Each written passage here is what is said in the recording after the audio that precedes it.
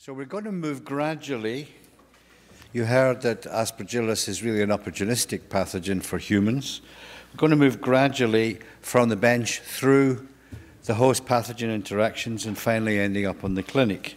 So without further ado, I'd like to invite Rob to share his thoughts. Rob is from Dartmouth Medical School, if I can read your writing correct, yes? He's a clever lad, much cleverer than I am, and as you can see, he's even better looking. So, Rob. Awesome.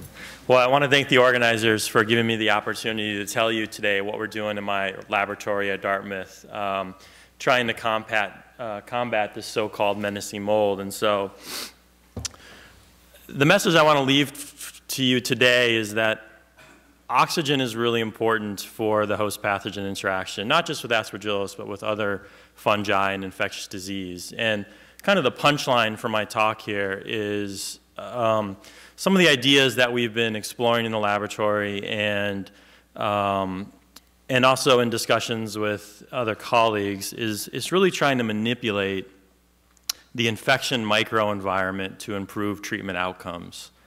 And I'm going to present some data to support that hypothesis and hopefully get some great feedback from those of you that are on the front lines dealing with these patients and letting us know what is feasible, what is not feasible, where are we taking a wrong turn. And so we were joking last night at dinner that it's hard to have a good barroom argument now with Google and cell phones, right? But I think one argument you can have is, what is the greatest scientific discovery that's ever been made? And I think you can make a great argument that it's oxygen. And I love the story of the discovery of oxygen because it also highlights a lot of issues that we still have in academia to this day. And it also highlights the fact that mice were being used very early in biomedical research and that they still remain a very valuable research tool for our community and for many communities.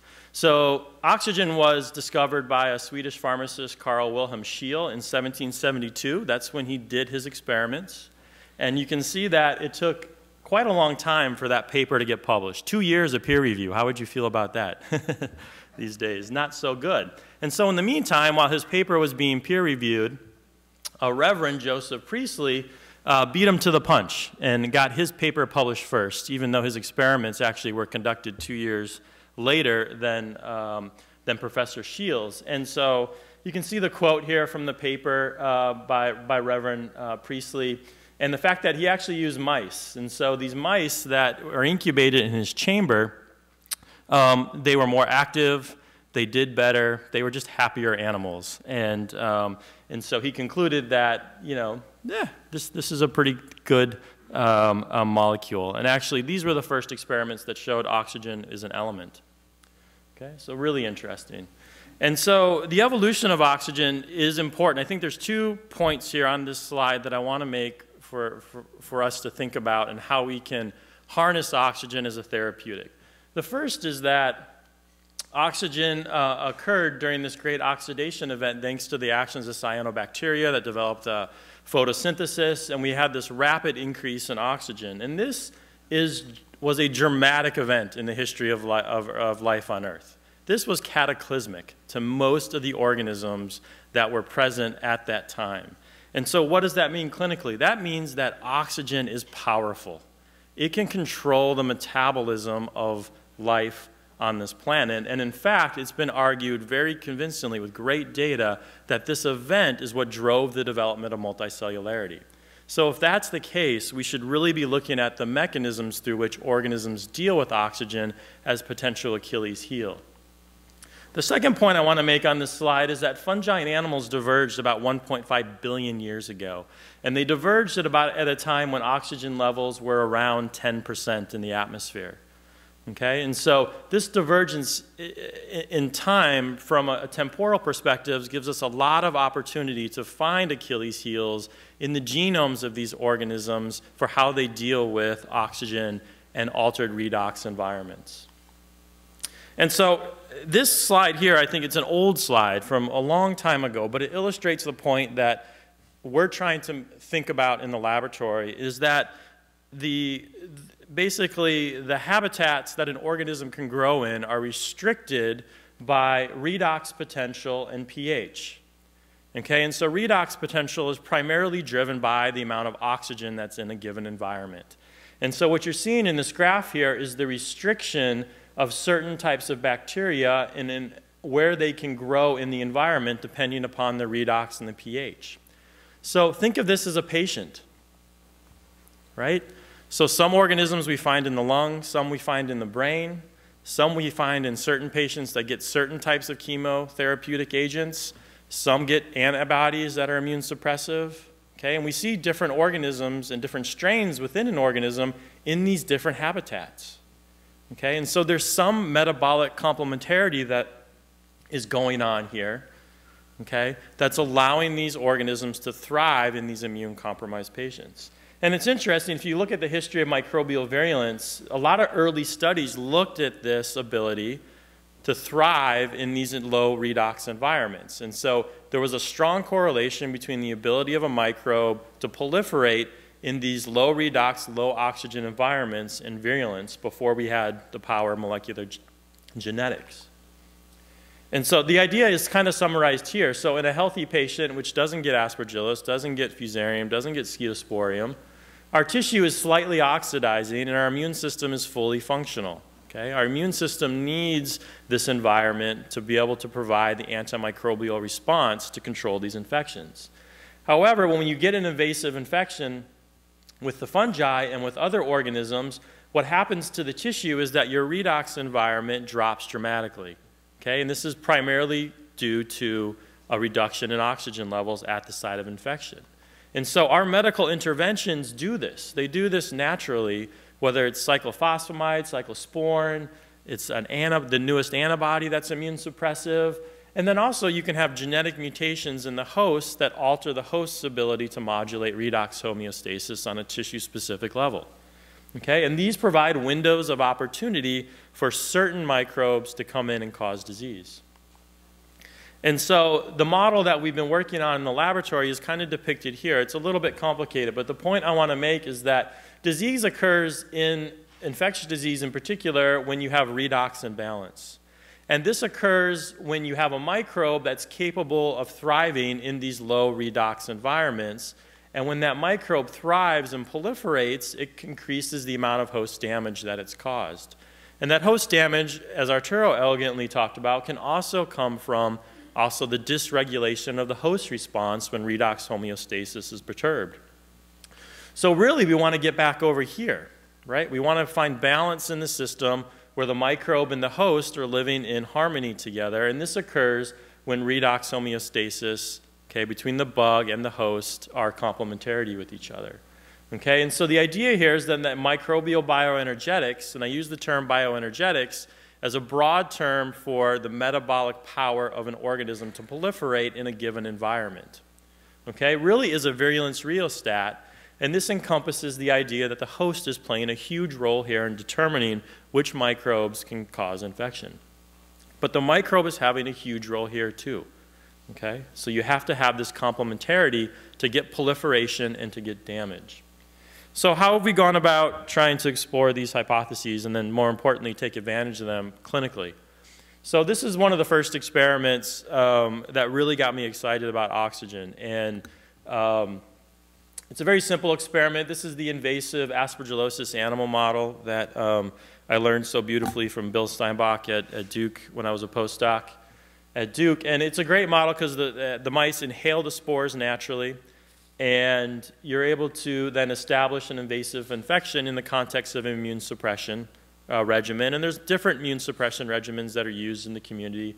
In this particular experiment, we used cyclophosphamide to make the mice leukopenic. So what we did then is during the course of the infection, we did bronchial alveolar lavages, and we took the lavage fluid out and we put it into the NMR, and we looked at the metabolites that were being produced during the host pathogen interaction. So you can appreciate that in an animal that was mock inoculated with PBS, there's not a lot going on in lavage fluid. It's mostly saline. And however, during the infection in mice that are inoculated with Aspergillus, there's some really interesting metabolites that all of a sudden appeared. Most specifically, metabolites associated with fermentation in low redox environments. And so Ethanol was highly abundant in these bronchoalveolar ravages. Lactate, which most likely was coming from the host, is a response to these low redox environments. Alanine is a microbial and a mammalian product of low oxygen metabolism. And then, of course, acetate is another big microbial product that's produced during low oxygen conditions. And so what I'm telling you is that Aspergillus is making beer in your lungs. But on a more serious note, what this told us was that the fungus had really changed its physiology, its metabolic bioenergetics to adapt to this new environment that it found itself in. And importantly, you all know in the audience that Aspergillus likes it. It does well in this environment, and it proliferates, it causes host damage, and causes disease. So where is the low redox environment coming from? You know, we don't have a specific quantitative data yet that's causative, but the general idea now that's more widely accepted than it was when I started my lab 10 years ago is that you can get these regions in the lung, the most oxygen-rich organ in the body. And so the case, probably the best example is the cystic fibrosis lung, which has been now shown to be extremely hypoxic with all the mucus accumulation. But now also in animal models of tuberculosis, as well as we've shown, as I'll show you in a minute, in Aspergillus, at the site of infection, due to damage caused by the invading fungus, as well as the inflammatory response of the host, you really get massive depletion of oxygen levels very rapidly in these models. Okay? And this leads to the reduction in redox potential. And so here's just some data from our animal model showing the development of hypoxia. And so in red here is an oncological probe called pimediazoles hydrochloride used to monitor hypoxia in solid tumors. And so we used it in our animal model to really see where these low oxygen environments are occurring. And I want to make 2 points on this slide. One, there's a misconception amongst a lot of people, unfortunately, that hypoxia is an absolute level of oxygen. That's not the case. So hypoxia is when oxygen demand, okay, is not met by the oxygen supply for a eukaryotic cell, or a prokaryotic cell for that matter. And that can occur at any level of oxygen, depending on the physiological needs of the organism. And so what we're depicting here on this slide is the pimediazoles chloride is only able to detect severe hypoxia. This is oxygen levels below 1.5% atmospheric levels. This is a massive amount of hypoxia. And in green here is the Aspergillus. So you can see right at the site of infection, as the fungus it goes out of the airway and invades into the lung parenchyma, it's surrounded by this hypoxic region. Okay? So this really has a huge impact on both the pathogen's physiology as well as the host. So we've started to look at this a little bit closer by looking at what's the impact of drugs that are used to treat these patients, and that also these patients may be on to treat underlying disease. And so this is brand new data that we just got recently, where we've done a metabolomics profile of steroid-treated animals and to model graft versus host disease. And so the column I want you to look at right here is in this group right here. What we did is we just took healthy mouse lungs and compared them to steroid-treated mouse lungs and looked at the metabolite profile to try and get an idea of how the treatment is affecting the redox environment and the nutrient environment in response to this medical intervention. And these two groups here separate very nicely by PCA analysis. And so the steroid treatment is having a huge effect on the physiology of the host in the context of the lung. And this is just some data here showing you some of the metabolites that change. And I just want you to look at the yellow. The yellow is lipids. And so steroids produce a massive increase in the amount of lipids that are available in the lung. And how the fungus metabolizes lipids is becoming a really important area of research in our laboratory, because it really is looking like that, at least in this particular medical intervention treatment, this is what's perhaps contributing to growth of Aspergillus in this particular environment.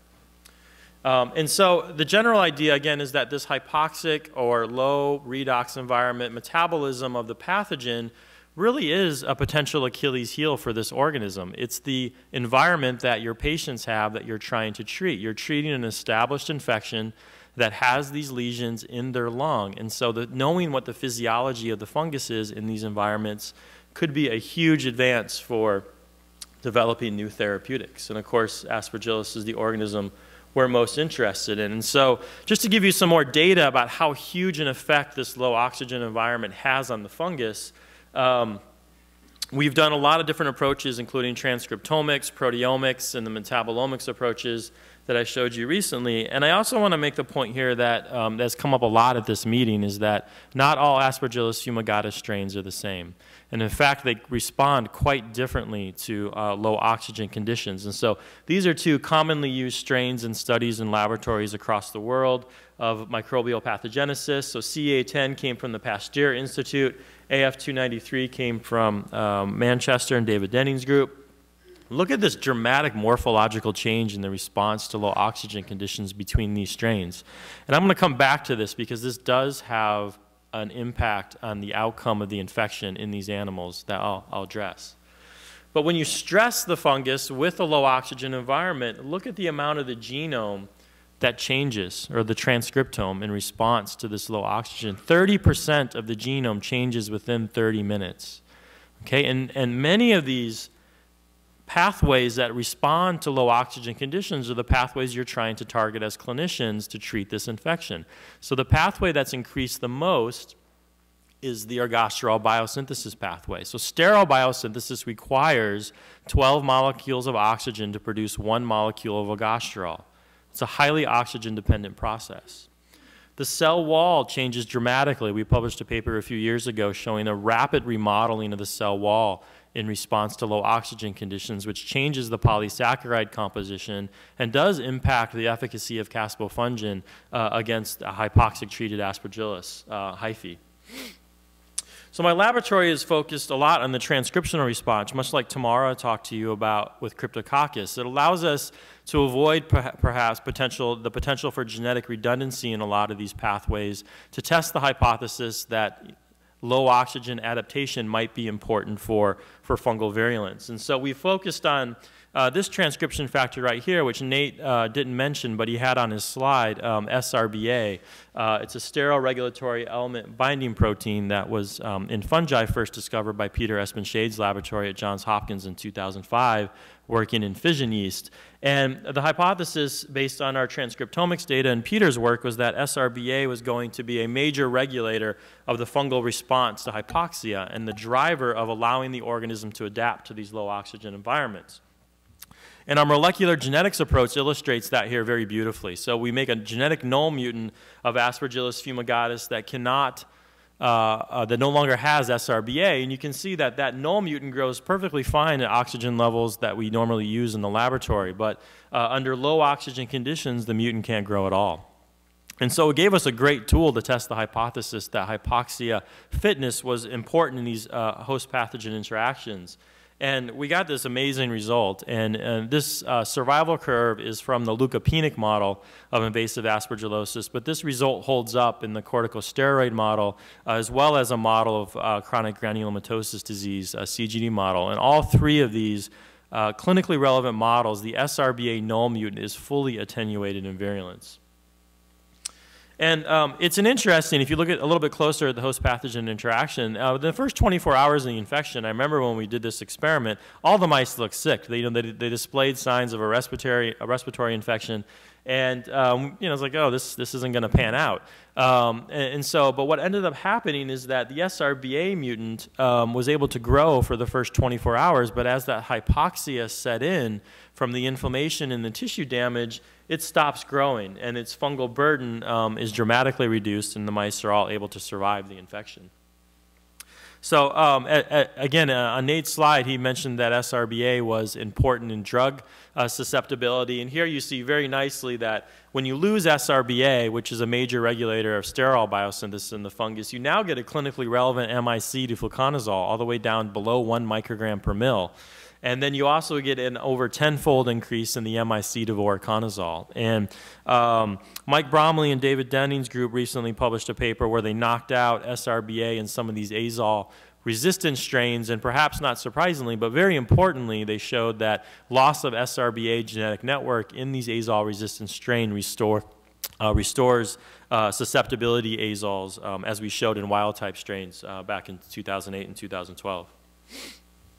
So we're taking multiple approaches to understand how SRBA mediates these responses. We've done ChIP-seq, which allows us to go in vivo and actually see what genes are regulated by SRBA. We've done transcriptomics analyses to look at the response to the fungus to different environmental perturbations and the presence and absence of SRBA.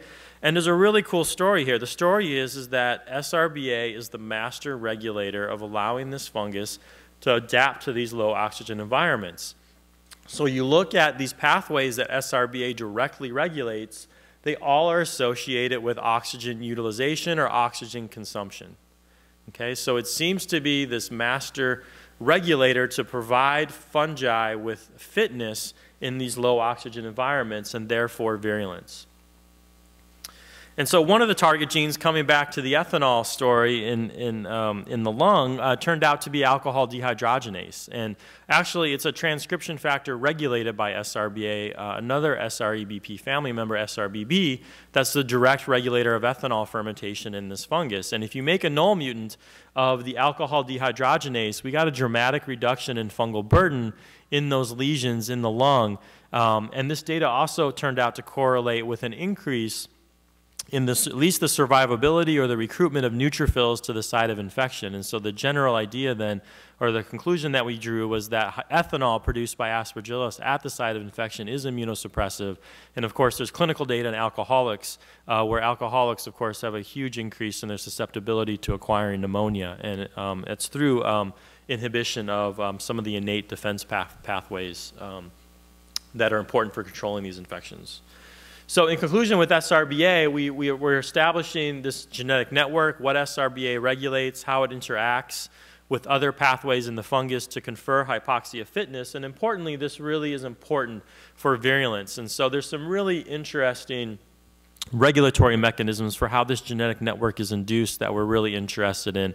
And many of the genes in that network are fungal specific and perhaps could be harnessed in the future for therapeutic targets. We're particularly interested in this one, CRE-A, going back to the lipid data that I showed you. And this particular gene is critical for controlling carbon and nitrogen metabolism in the fungus. And we're working on a study that's exploring the role of CRE-A in allowing the fungus to adapt to that lipid-rich environment in the lung.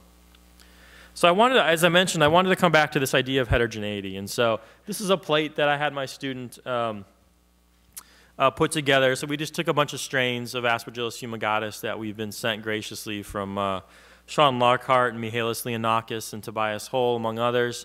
And we grew the plate in hypoxia. And if you just look at this plate, you might think there were 4 or 5 different fungal species on this plate. But these are, in fact, Aspergillus, confirmed Aspergillus fumigatus isolates. And so we see this as an opportunity to better understand how this fungus adapts to these low oxygen environments, looking at the natural heterogeneity that exists within the population. And we wondered if this was going to be important clinically. And going back to those 2 strains that I showed you that had dramatic differences in hypoxia fitness, they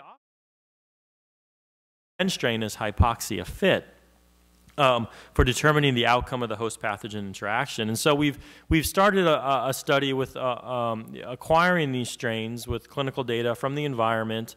We have set up an assay to test for hypoxia fitness, and then we use the mirroring model to look at virulence. And so when you correlate median survival with the hypoxia fitness ratio metric that we've developed, we get a very strong correlation between hypoxia and the ability of Aspergillus fumigatus strains to cause disease in the context of steroid treatment. And so we're continuing to explore the mechanisms here. But, you know, when we sent the paper in for review, we got a little bit of a pushback, I think. And, I understand why. You know, we're making arguably the first correlation with a phenotype here with heterogeneity within this particular important pathogen. And I think the point I want to make here is that hypoxia has a huge impact, as you saw from the transcriptomics data, on this fungus that touches many virulence pathways that people study. And so it changes carbon metabolism dramatically. It alters the cell wall. It completely remodels the cell wall. It alters iron homeostasis, which is a known important part of Aspergillus' virulence arsenal. It changes the stress response. Okay? It alters the unfolded protein response. And it also really impacts drug efficacy by altering sterile biosynthesis. So perhaps it's not surprising that you would get a correlation with virulence in this particular environment.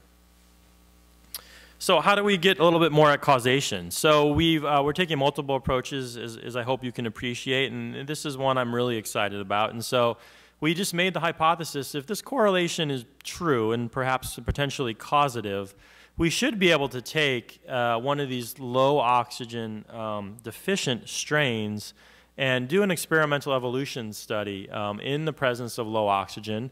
And it should, the hypothesis was that this would confer virulence on the organism. And so that's what we've done. We took the attenuated AF293 strain and we passaged it for 20 generations in low oxygen conditions, and we got a surprise at around generation 20. And that surprise is that we dramatically increased the hypoxia fitness of this strain. You can see the morphology has changed. That colony biofilm is much denser, much thicker. This fungus is way happier in hypoxia than its parent. Here's the biomass ratio. And there was a cost to this particular strain. It now has decreased fitness in the presence of oxygen, which is interesting. And so we're trying to figure out what happened in this strain. And the reason we're trying to figure that out is here. We were able to get an almost 50% increase in the virulence of this strain simply by in vitro passaging it through low oxygen conditions. And so now we have a tool to look at what the mechanisms were, what mutations happened in this strain to help better understand how Aspergillus adapts to low oxygen environments and also some of the mechanisms that it uses to cause disease. So we have some hints of what happened in this strain. It's using oxygen better and more efficiently. And so this is some data using the new Seahorse Bioflux Analyzer that's available and a kind of a hot tool, especially in the immunology field, but we've adapted it for use with Aspergillus. And so oxygen consumption rates here are dramatically different between these two strains, with our evolved strain consuming much less oxygen than the parental strain, and presumably providing then oxygen for other anabolic processes that drive proliferation, like cell wall biosynthesis, for example. And so another point I want to make here, as we've done this, eukaryotic cells from mammals consume around 200 picomole of oxygen per minute. Look at what the Aspergillus is doing. It's a 2 to 3-fold increase. This fungus consumes a massive amount of oxygen in a very short period of time. And so this optimization of the biogenics under low oxygen conditions, we hypothesize, is critical for virulence. So some of you may have known where this was headed. And if we're talking about oxygen and we want to take advantage of this clinically, the logical experiment to do is to look at hyperbaric oxygen. And there's been literature written on this. Dimitrios is sitting in the second row here, and he's published some work on looking at HBO in the context of mucor infections. There's anecdotal case reports in the literature that hyperbaric oxygen has been used to treat invasive aspergillosis at certain centers. The case reports generally are positive. But there really hasn't been a rigorous trial done to see if there's any efficacy here at all. But the idea, again, here is that with hyperbaric oxygen, we can manipulate the infection microenvironment to change the fungal physiology, to get it out of this damage-promoting low oxygen physiology that's so detrimental to the host.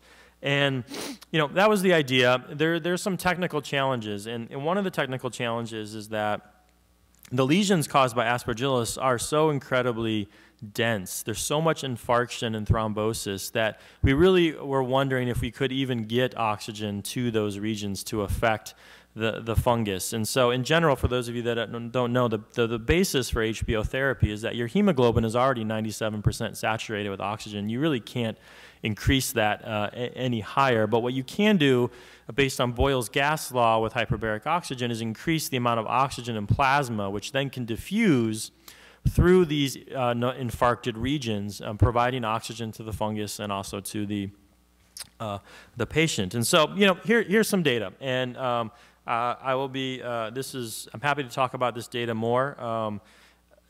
The effect on the fungus is dramatic.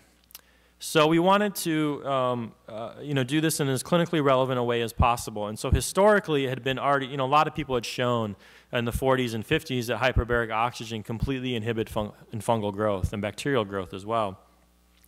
But those experiments were done not in a way that really was clinically relevant, because they would start from spores or yeast cells or bacteria cells and immediately put them into hyperbaric conditions, which of course is not what your patient has. Your patient has a biofilm that's formed in the lung. And so the idea was, well, what does hyperbaric oxygen do to a biofilm? So the data I'm showing you here is we've went ahead and formed Aspergillus biofilms on plates, and then we began sequential hyperbaric oxygen treatments. And, you know, under this regimen here, I hope you can appreciate that, you know, after 5 hyperbaric oxygen conditions compared to the biofilm that was not treated with hyperbaric oxygen, there's a dramatic reduction in fungal burden. You know, and I think this is exciting that we can reduce fungal growth this much by simply treating the organism with hyperbaric oxygen. And you do need the hyperbaric. 100% oxygen will not do this. Aspergillus loves 100% oxygen. It grows very well under those conditions. And so if you look at what's going on in the fungus physiologically, this hyperbaric oxygen is completely shutting down metabolism. So this XTT assay measures the ability of the fungus to reduce an agent, this tetrazolium compound, and it's completely shut off in the presence of hyperbaric oxygen. And so we've done some RNA-seq experiments that we're still analyzing the data to try and figure out how this effect is mediated. And the reason we're doing that is, you know, the animal experiments haven't gone that well, perhaps not surprisingly. You know, we do see a very modest effect. So in the animal model here, again, this is the leukopenic Aspergillus model, we saw a 20% increase in survival with just hyperbaric oxygen. So on the one hand, I think that's something to potentially get excited about. On the other hand, the fungal burden data wasn't particularly dramatic. We had less than a 2-fold decrease at these late time points in fungal burden. There was a delay initially, so very early with the first 2 hyperbaric treatments, we seemed to be having a decent effect, but as the infection continued, that effect was minimized. And you'll notice right here, our mock HBO treated mice, we lost 2 animals, and those animals died from seizures. And we did also lose 2 animals in the fungal treated HBO group from seizures as well. And, you know, we've been working with the Hyperbaric Medicine Center to figure out what that is. It turns out that they might have had some left atrium defects. And so this may not have been directly related to the hyperbaric oxygen. So, but the idea here is that we can take advantage of this mechanistically. And so oxidative stress has been proposed to be the mechanism of action for hyperbaric oxygen. So you can see here that a mutant of Aspergillus fumigatus that doesn't have superoxide dismutase and can't deal with ROS is fully virulent. This is from Jean-Paul's lab. And so this was surprising to a lot of people. But if you look at this mutant, it actually has a growth defect in the presence of oxygen, but it doesn't have a growth defect in the presence of hypoxia. And so our idea is that, and you can also see that illustrated here, in hypoxia, the SOD mutant grows very well compared to normoxia. So the idea is that the hyperbaric oxygen could work if you could also thwart the fungal's antioxidant defense systems. And our preliminary experiments here in the mouse model suggest that this is the case. And so the HBO therapy is stopped here, and then we started to see fungal burden. So one, this means HBO is static in these conditions, but it does suggest that if you inhibit the antifungal, the antioxidant effects of the fungus in vivo, you can affect a real treatment here just by manipulating the oxygen levels. And so my last slide just illustrates kind of the take-home message here is that, again, by manipulating the host redox environment, we can really affect the physiology of the fungus and maybe even the host to really improve these treatment outcomes. And so I hope whether it's oxygen, whether it's iron, whether it's some other aspect of the infection microenvironment, I think there's real therapeutic opportunity here to manipulate the infection microenvironment to alter microbial virulence and host defense responses. And so thank you again for the opportunity to tell you about what we're doing in the laboratory, and I guess we'll take questions later.